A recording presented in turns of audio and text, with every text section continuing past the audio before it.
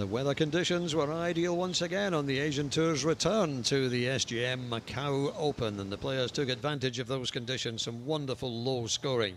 Scott Hend with this second into 15, struggling a little bit to make the cut, the two-time champion. This is a lovely shot. He holed the putt for birdie, but then had an anxious wait to see whether he'd done enough to be here for the weekend. No such concerns for the excellent young Hong Kong player Tai-Chi Ko, the Asian Games gold medalist just a couple of weeks ago. This into the 7th. He would make birdie and a 69 for 7 under for Tai-Chi Ko. Scotland's David Drysdale made 9 birdies and a 62 yesterday. They just wouldn't come today.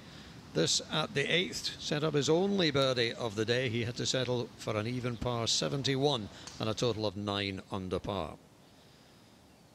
Chae Po Lee looking to finish his round with a birdie at 9. Didn't quite make that one, but still made 8 birdies, 65 and 11 under par. He's high on the leaderboard, as is the in-form Korean Jae Wong Om.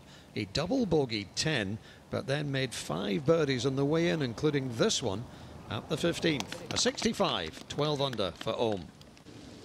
From an informed Korean to an informed Thai, Poom Saksansin, 10 birdies today and a 62, including this one, to get to 13 under par.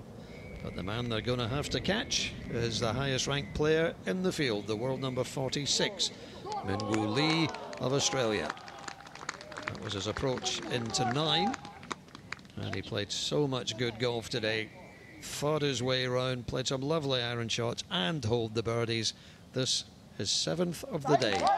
Didn't have a bogey in the card. A 64, 16 under par, and Min Woo Lee leads by 3 going into the weekend.